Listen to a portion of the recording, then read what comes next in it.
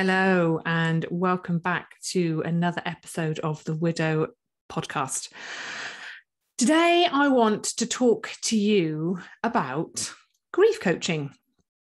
What is it? How does it work? What will it help you with? They're questions that I get asked all the time because I think it's a relatively new thing. It's a relatively new concept. And there's the question of, well, what is it? What does it do? I know I certainly had these questions when I entered the world of coaching myself. So I wanted to hopefully give you a bit more of an insight into grief and loss coaching and how it can help you. And also, just to talk a little bit more about my recent training with the wonderful David Kessler. I'm sure you have heard of David Kessler. He is a very well-known, renowned world expert in the world of grief and loss. He worked very closely with Elizabeth Kubler-Ross and Louise Hay as well. And he has done so much for people in grief. And recently he has created a grief educator training program, which I have completed, and it was absolutely incredible.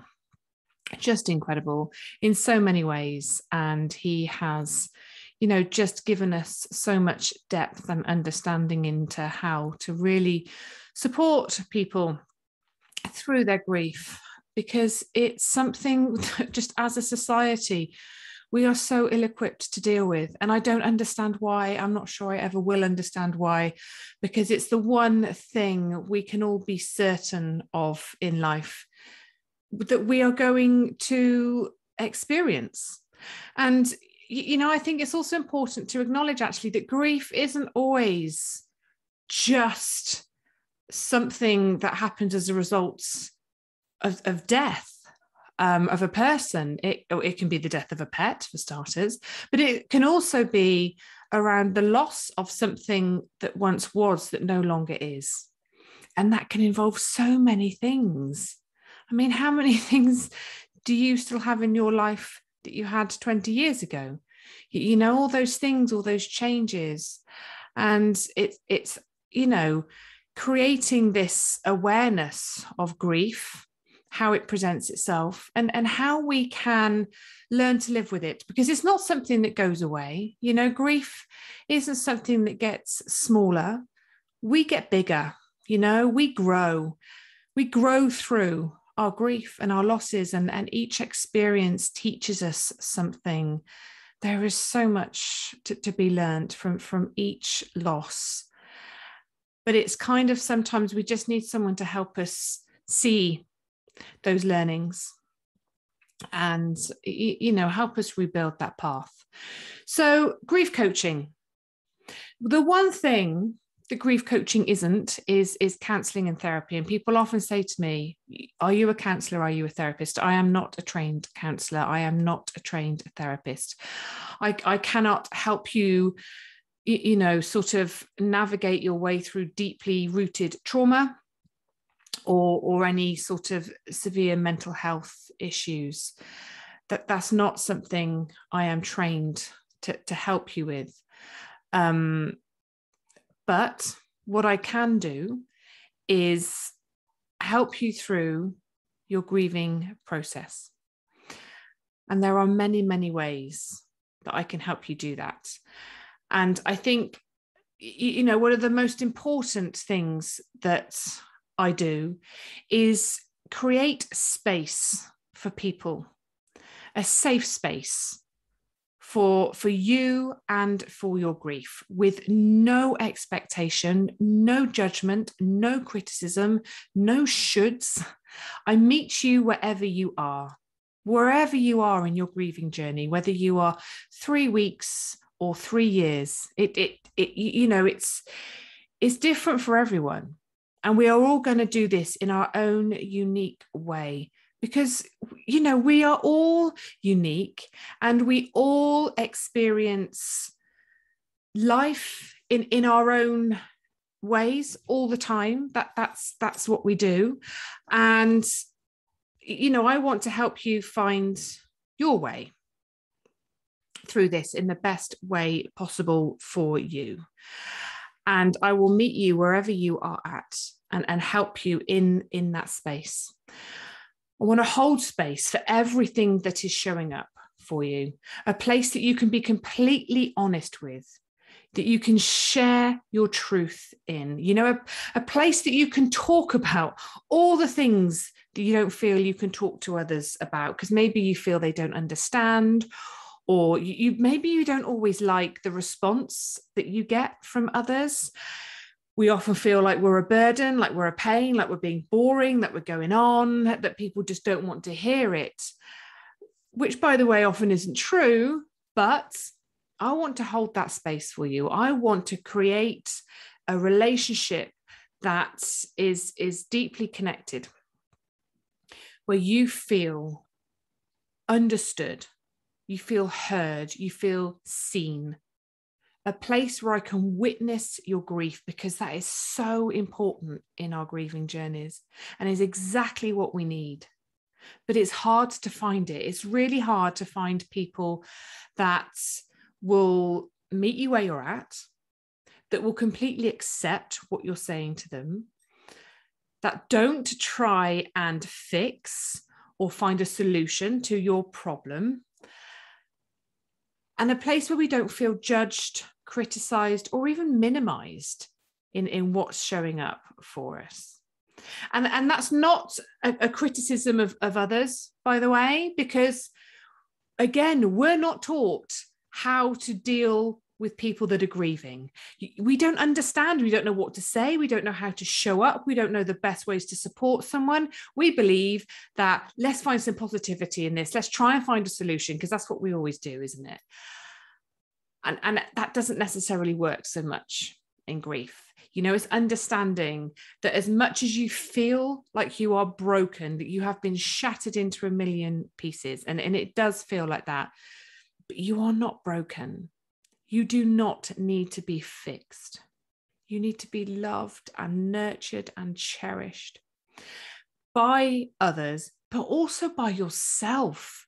And there's the one thing that we really find so very hard to do, that we often don't do. We just do not show ourselves any compassion, any understanding, that self-love, just kindness in words, without that sort of inner critic putting us down, judging what we're doing, what we're saying, and criticizing it all. So I want to hold that space for you, and I want to help you hold that space for yourself. And that's something we have to learn how to do. It's not something we can just kind of decide to do. Change in any thought pattern, any behavior pattern in life. Change takes a long, long time to adjust to. And it's a process that we have to go through.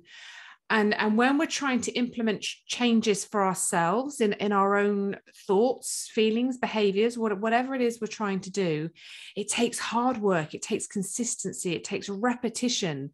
And you need that accountability to help keep you on track, because otherwise we kind of fall off our kind of path a little bit, don't we? You know?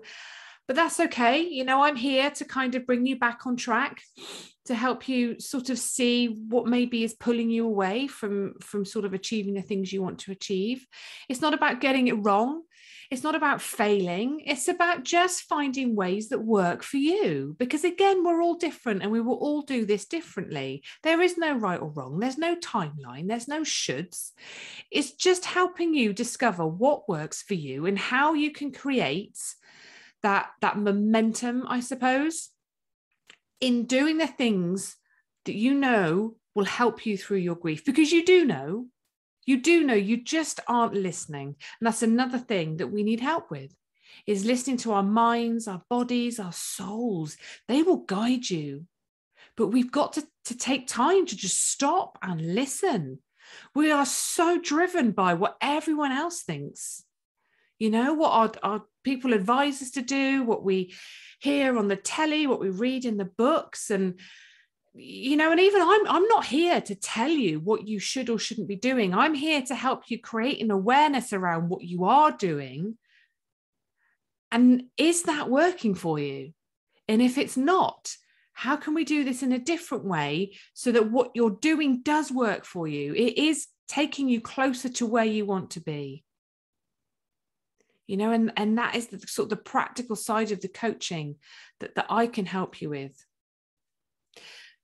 Another area that shows up hugely in grief is guilt. And I work a lot with clients in guilt because it shows up in so many aspects of our grieving journey and in life. You know, a lot around the stories we tell ourselves, which is, you know, something again that we work on because a lot of the time they're stories. And we are causing ourselves a lot more suffering in our grieving journeys with the stories we tell ourselves. So again, it's highlighting those stories, creating an awareness around them, and really sort of asking ourselves some big questions around those stories. But with guilt, you know, we would always rather feel guilt than we would to feel helpless in a situation, because we are not very good at feeling powerless, like we have absolutely no control over anything. We like to feel that we have control over situations and, you know, things that happen to us. So instead of kind of maybe admitting that we didn't have that control, that we were helpless in it, we would rather feel guilty about it. So again, it's kind of exploring the guilt, exploring the stories around it, really breaking them down, really sort of diving deep into those stories and helping to release ourselves from those stories. You know, that the act of forgiveness is huge, and acceptance of ourselves. It's massive. It's absolutely massive. It takes a lot of courage to be really honest about what's showing up for you and to understand what you are doing to yourself in order to try and to change the path that you're going down. But a lot of it will come back to guilt a lot of the time, and it's allowing ourselves to create freedom and space from that guilt and invite acceptance in. Again, not easy, but absolutely possible.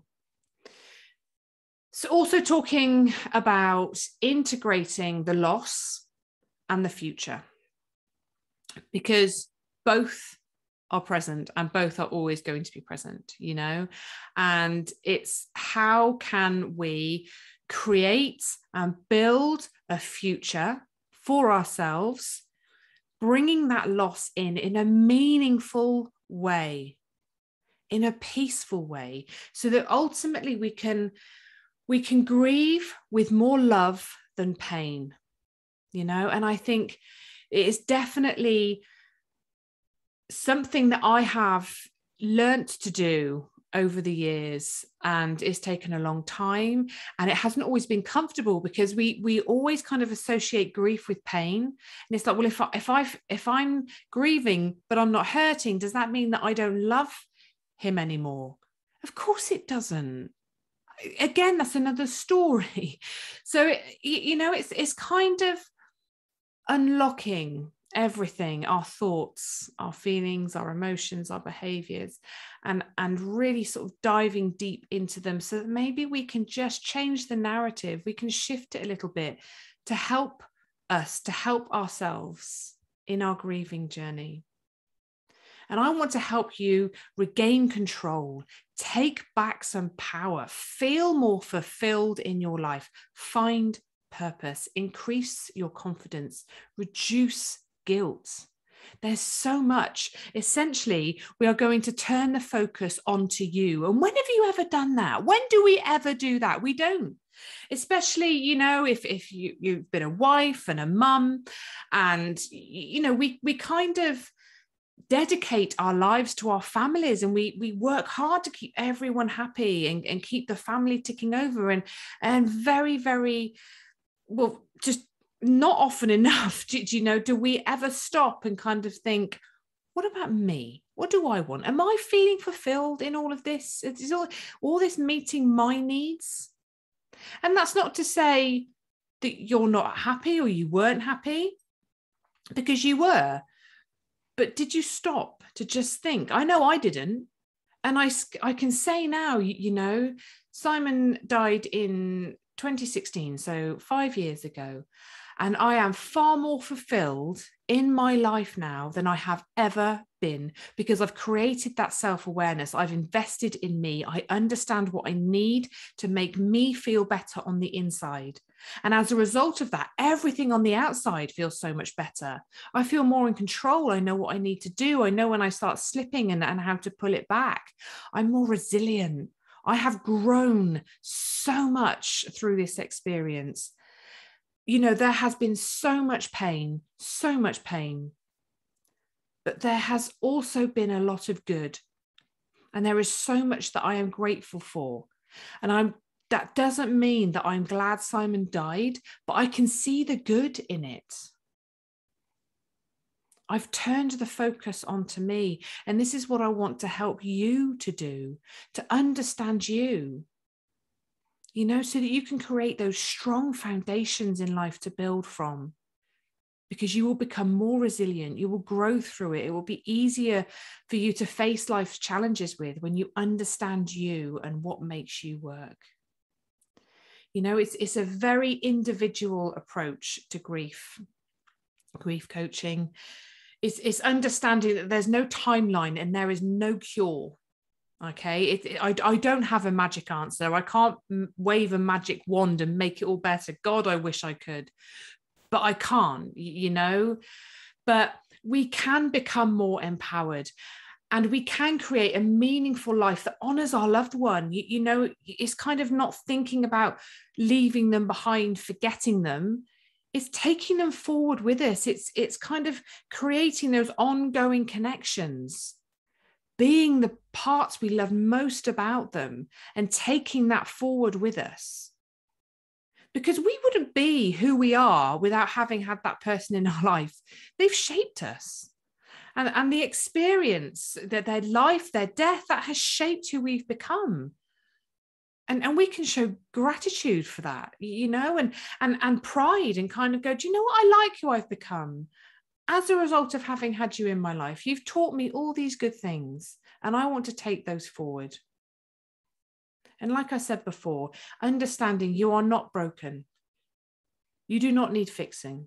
You need that love, you need that compassion, and you need to find your own unique way through your journey, in your way, but with kindness and understanding what that way is. Because you've got it within you. I just need to help you bring that out, to understand what that is. Ultimately, we cannot heal in isolation. We cannot heal on our own. We need connection. We thrive on connection as human beings. It's something ingrained deeply within us. And finding that connection that will have a huge impact on your healing journey, and we will find it in ways we don't expect to. Sometimes we will expect our friends and family to show up in ways that they don't, and that can be quite hurtful, and that's something that we work through. But also we will create new connections. And this is what I do in my groups. I bring people together that are going through something very, very similar. And yes, everyone will do it in different ways, but being surrounded by people that understand what you are going through, the bonds that are created are just insane, in really quite a short space of time as well. People just are drawn to each other because they get it, they understand it, and it helps them to feel seen, heard, validated, have that grief witnessed, not feel so alone and so isolated in that journey. I like to look at it from all angles as well. Grief affects every single area of our life. It's not just a a mental health issue, or, you know, it doesn't just affect that side of us, it affects every corner. You know, we have to look at the mind, the body, and the spirit, because everything is impacted. You know, our belief systems, all of it comes into account. And it's about sort of connecting to yourself, which, you know, is just so important because we're often so disconnected from ourselves. Connecting to our friends, our families, our communities, connecting to life, but also how we can stay connected to our loved one. It's about those continuing bonds. You know, I know your person has died. They are no longer here in the physical sense, but your love still lives on. And it's how can we continue to share that love? Because that's what we need, and creating those continuing bonds, continuing to show that love. And that helps us move forward, taking them with us, again, without feeling like we're leaving them behind. We will talk about secondary losses because they are endless. It's not just that someone's died and they're missing from our lives, you know, especially with the loss of a life partner. There's so much else that's lost, you know, intimacy, finances, holidays, companionship, the future that you thought you were going to have, you know, the memories that you shared with that person, that you now are the only one that has that, the co-parenting.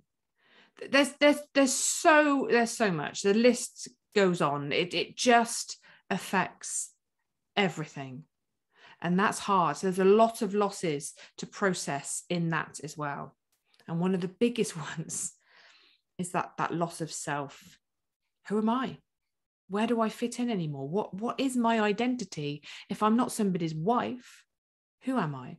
And you know, a lot like myself, after Simon died, I didn't go back to work. I was a nurse, I was a midwife. I was so proud of that. You know, that was part of my identity. That was part of who I was. And I didn't go back. And in a lot of respects, I'm very fortunate that I didn't have to go back, and I could take a couple of years to just be with my children. And I'm incredibly grateful for that. But it was another loss. And, you know, and if you know, sometimes we have to give up our jobs because then it's no longer sustainable. You know, how can you go and do night shifts and weekend shifts when you're a solo parent? It's difficult, and other you know, people work full time. You know, how can you work full time when you're a solo parent and you're taking on all the extra responsibility of your person and you've got the children? So this, you know, it just, again, it goes on, and it's processing all of those losses as well, but really understanding who you are. You know, looking at your past, your present, and your future, and really sort of trying to think about what you want to create moving forward. Looking at triggers, looking at fear. Fear is huge, you know, stress, overwhelm. There's so much involved that shows up for us. But ultimately, responsibility for change lies within the griever. I can inform, reflect, and support you on your journey, but ultimately, the journey is your own. And it's helping you take responsibility for that. Again, to be empowered, to understand how you can take those steps forward, how you can create something truly meaningful and fulfilling for you, so that you can feel love and joy and peace in your heart again, taking your person with you, understanding everything that they taught you in their life and their death, turning your pain into purpose. You know, there is pain, there's a lot of pain, like I say, but there is also good. And I want to help you find ways to take the love forward, to see the good. Because if we are always focused on the pain, that's all we will see. And sometimes we just have to shift our focus a little bit. Give ourselves permission to find the good in it. You know, in my groups, we talk about grieving positively, or even finding positives in our grief. And I can see people cringing when I use the word positive initially, but, you know, by the end of the course, they've become more comfortable with it because we talk about it more and we make it acceptable and we give ourselves that permission. And it's kind of going, do you know what? There is some good. There is some good in the situation you find yourself in, but you've got to want to find it. You've got to want to see it. There's got to be that desire, you know, to see good in things, and understanding that finding positives, finding something good, you know, creating joy in your life, love, you know, not always in a romantic sense, but however you want that to show up for you, that doesn't in any way diminish your love or your loss for your person. It takes nothing away from you. You know, it's not an either or situation. You know, grief and joy and your future and happiness, they are two kind of opposing truths that sit in the same space in any one given moment. And it's understanding that it's not black and white, it's not right and wrong. It's almost like everything becomes bittersweet. But where are you going to focus? Are you always going to focus on the bitter? Are you going to, you know, every moment in your life that could be good, that could show up as a positive, you know, we often withdraw ourselves from that and go, oh no, I can't feel that. I can't allow myself to feel that. That's really bad. What will people think of me?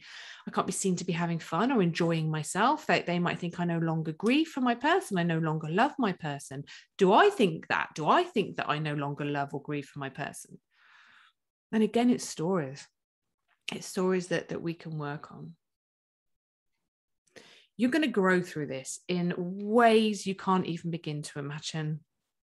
You know, when I look at my life and my journey, and I'm no different to you, and the path it's taken me down, it is unbelievable. And I would never, ever have dreamed that anything in my life was possible after Simon died. None of it. I would never have believed it. I couldn't see it. I couldn't see anything. I couldn't see any hope for the future. And that's okay. You know, it's okay if that's the space that you're in. But you won't stay in that space forever. You won't always be there. Nothing is permanent. Every single moment of every single day, we are making choices. And I want to help you make choices that work for you, not against you. To see the choices that you are making, to really understand them and maybe change them if you want to. But ultimately, to see how utterly incredible you are as a person, that what you are dealing with is so huge and you are doing it so well. You know, and it's making the choices to move towards our healing and not to stay stuck in the pain. And like I say, it takes a long time. It's not an overnight decision we can make. It takes a lot of hard work. It takes commitment. It takes courage. And it takes support. And that's what I want to do. I want to walk alongside you for however long you need me to. You know, I want to just hold your hand, guide you, support you, nurture you, nourish you, empower you. Because you don't have to suffer any more than you need to in this journey. There's so much you can do, so much you can do to take back that power, to feel more in control, to grieve more positively. And I'm not saying it'll take away all your pain and make everything better. We all know that's not possible. But I can help you lean into what's showing up for you. Stop beating yourself up. Be a lot kinder to yourself. Enrich your connections with you, with life, with those around you, and with your loved one, and help you take those steps forward towards a much brighter future, because it's out there and it's waiting for you. And I want to help you do that. So I hope that's answered some of your questions. You know, just a little bit about grief coaching and what it can do for you and how it works. But just remember, it is always about you. This is your journey. This is helping you to do your journey in the best way that you need to do that journey. because it's going to be yours, uniquely yours. And there's something incredibly powerful in that. I shall leave that with you. I hope it has helped, like I say, and I shall look forward to seeing you on the next episode of the Widow Podcast. Thank you very much.